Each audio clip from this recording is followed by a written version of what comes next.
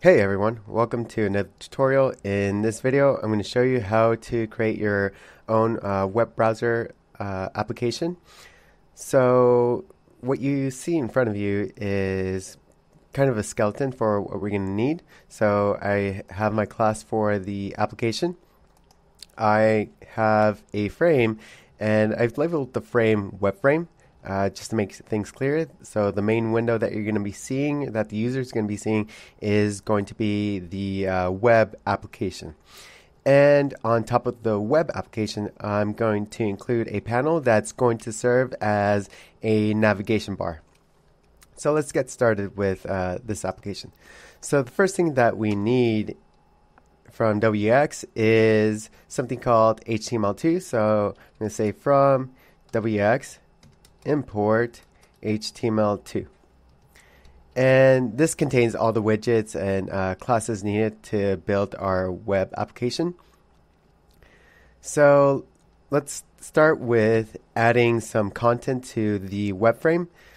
So I'm just going to create a couple of variables and add them to the frame. So self dot browser equals HTML2 dot web view, and from web view I'm going to call new and pass self onto it. And you need to pass self, otherwise it won't work. So immediately we can load a URL, and for example we can start with so when we launch a web browser, usually you land at some home page. I'm going to make that Google. And that's mostly it for the web browser. Now I'm going to think about developing the navigation bar. So what we need from the navigation bar is the browser. So the navigation bar and the browser need to communicate. So that's why I've included this additional argument, browser, for the navigation bar. So once we've created a navigation bar, we need to save the browser to use for future arguments. So I'm going to say browser equals browser.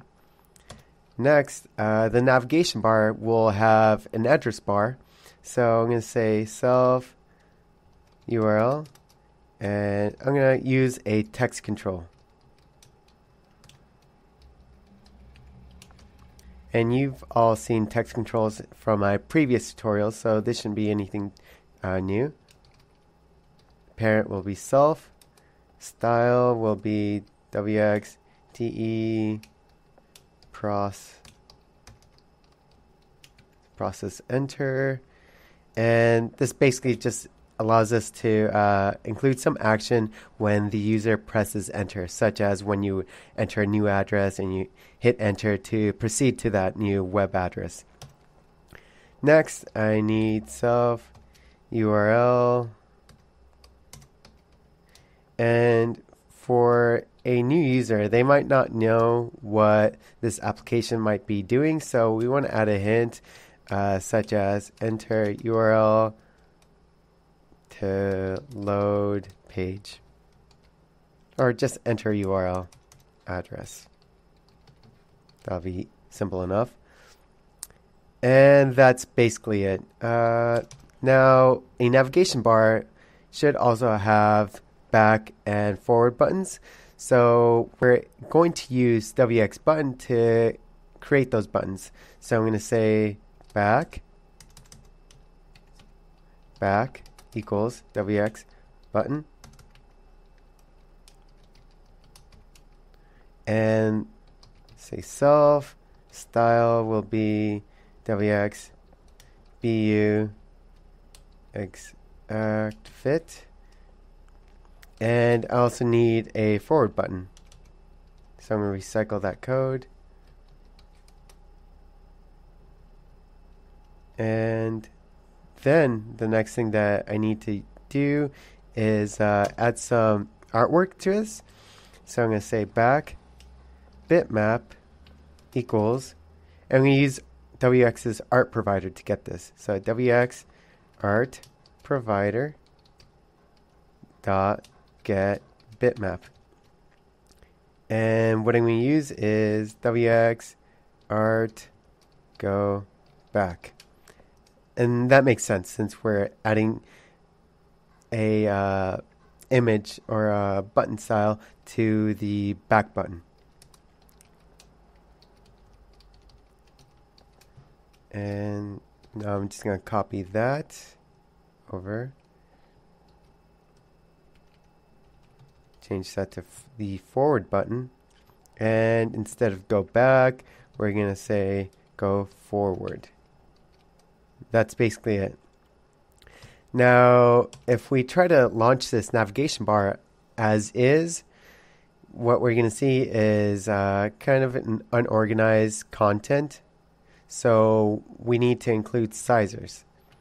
So I'm going to say sizer equals wx box sizer.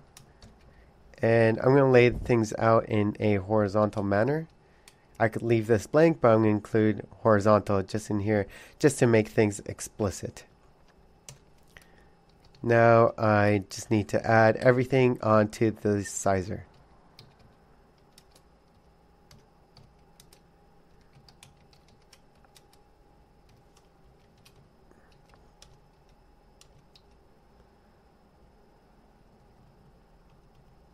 That was the back button. Now the forward button's next, and the URL control. And that's basically it. Oh, one more thing. We want to set the sizer.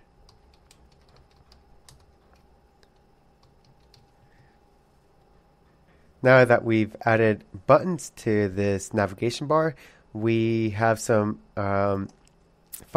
actions to complete. So when somebody enters the address and presses enter, you want the web browser to be responsive and load that new URL. So I'm going to say replace pass with self browser load URL, and in here I'm going to pass self URL value. No, not validate. Value. There we go. So what this is going to say is, okay, let's look at what value the user entered and let's load that URL.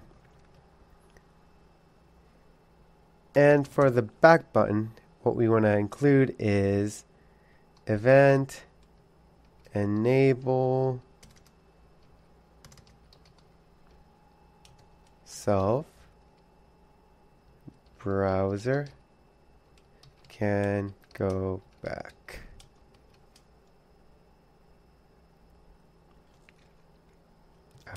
Here we go. And in here, we just need browser can go forward.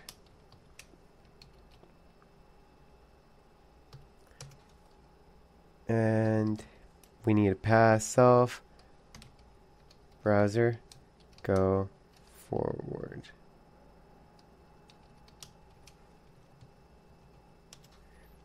And also on here we need browser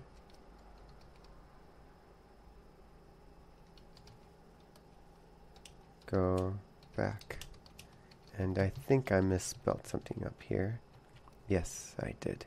Browser.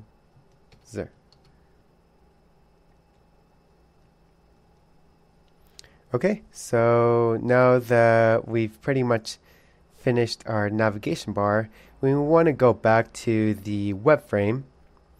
And on the WebFrame, we want to then add the navigation bar. So I'm going to create a new variable called navbar. And this is going to take self as a parent, and the browser will be self browser. And now to make sure things are going to look neatly on my application, I need to include a sizer on here.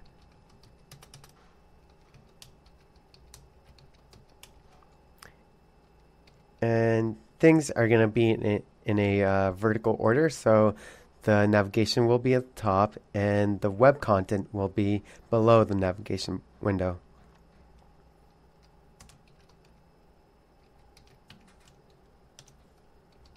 Now we just add everything to the sizer.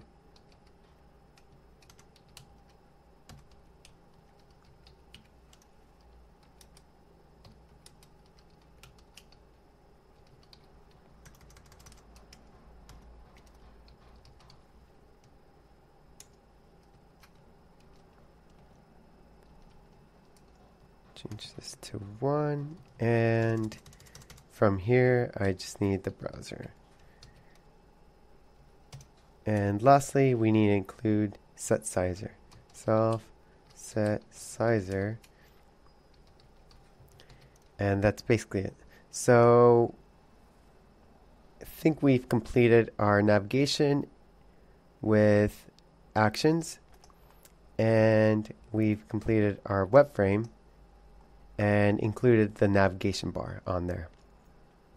So the last thing to do is to have the application create the web browser. So web browser equals WebFrame.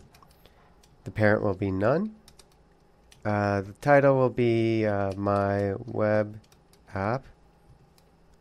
And we can position it at 100 by 100 or whatever you prefer. And we lastly need to call show. Okay, so that's it for our application. So let me grab a terminal and launch this application. So here I have a terminal, and now I'm just going to say Python my web browser app, and great. So we have a web application here with a URL text box here, web content here. Actually, sorry, let me correct that. So we actually do not have web content on here. So one thing that I need to explain is that this wxHTML2 library is using libwebkit GTK, which I've installed onto my Ubuntu desktop, but for some reason I've been having some miscommunication between the applications and the library. So what I'm actually going to have to do is restart and launch this application in a Windows 10 operating system. So in Windows 10, you don't need libwebkit GTK because it uses, I think, some like Microsoft Explorer or Microsoft Edge library as the backend. So when I launch this application, it'll display as it should. Hey everyone, welcome back. So I paused the video just to switch from Ubuntu over to Windows, and here I have Windows 10. But if you have an older version of Windows, the application should still just run fine. But I have my terminal here, and so now I'm just going to say Python web browser app, enter, and I get my desktop application, my little mini web browser. And I can also enter a new URL and launch that as well. It might take a second just because this isn't the most well-defined web URL, but here we are. So one thing that I mentioned before I switched from Linux to Windows 10 was that there are some differences in the backends between Linux and Microsoft Windows 10 and even OS X. and that's because they're using different backends. So I mentioned that in Windows, the backend is some Internet Explorer, and in Ubuntu, it's this WebKit GTK library. For some reason, WebGTK has not worked for me. I don't know if it's something that I'm not calling in my application, but it just isn't. It works fine all the time on Windows. I know, strange error, but no, it's probably a user mistake. I'm sure you guys can find a solution to this. I've I don't have access to a Mac laptop, so I can't test this application. But if anybody else has any issues with that, you can probably look it through the documentation and try to figure that problem out. But that's it. That's how to create your own little mini web browser, or just to embed HTML content onto your desktop applications. And one just quick warning, you wouldn't want to actually utilize this little mini browser for your day-to-day use. There are some security issues to be aware about. So just be aware of that. All right. Hope you guys found this tutorial useful. Thanks.